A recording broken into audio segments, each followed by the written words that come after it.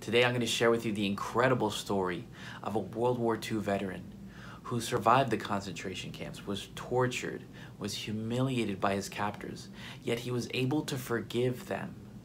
And in this video today, I want to talk about how forgiveness will help you to transcend any situation from your past, no matter how hard it is. So we're going to get into it right now today on the Ascension Link.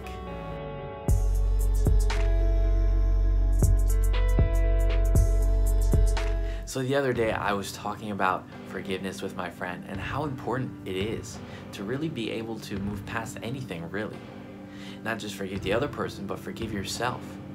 Because a lot of the times we also have a responsibility to own up to things that we otherwise, wouldn't have done if we didn't start with forgiveness first. And so I wanted to share with you an amazing story about a World War II veteran. His name is Silvie Zamperini.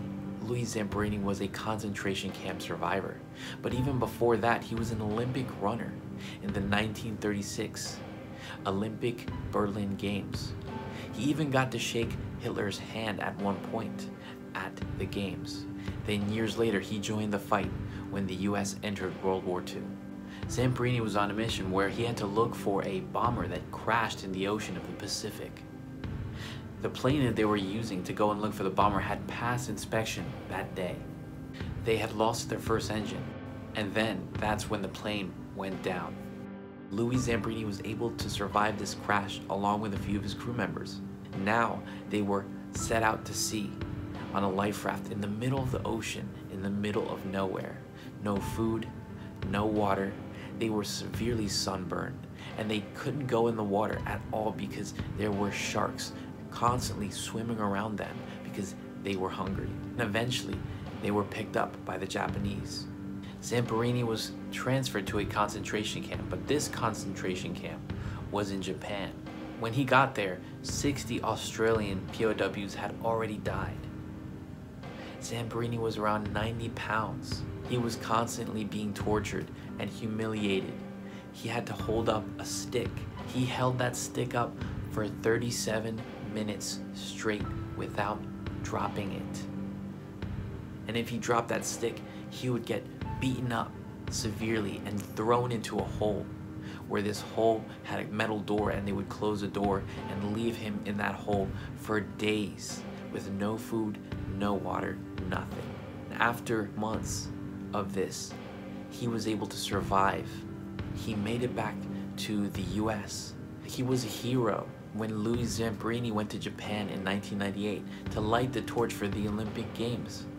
He was welcomed as a hero. In the prison, there was this guy named the Bird, and even the guards thought of him as a psychopath because he enjoyed torturing and humiliating people, especially Zamperini. And so when Zamperini years later was able to meet most of his captors, there was just one guy missing, and that was the Bird.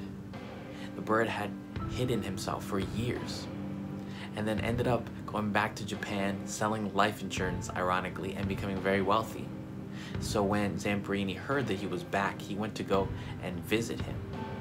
But then the Bird refused because he had felt so much shame for what he had done to Zamperini and the other prisoners. So Zamperini was able to forgive him for all the terrible things that was done to him.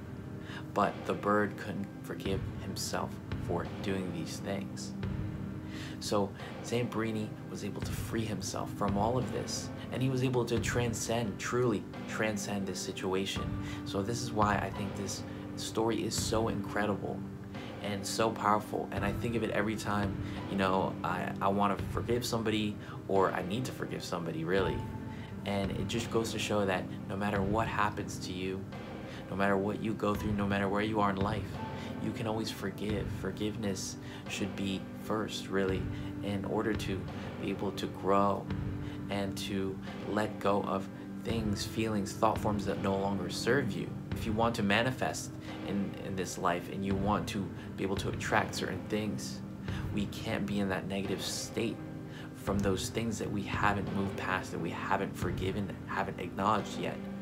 So if you want to be able to manifest to your best ability, you have to have forgiveness. And if you're interested in knowing more about manifestation techniques and practices, feel free to check out my video series, The Step-by-Step Guide for Manifestation and the Law of Attraction. So there it is, guys. That is the story. That is the lesson for today. Thank you so much for watching. So if you're wondering where I got these clips, they are from the movie based on his story called Unbroken. It's directed by Angelina Jolie.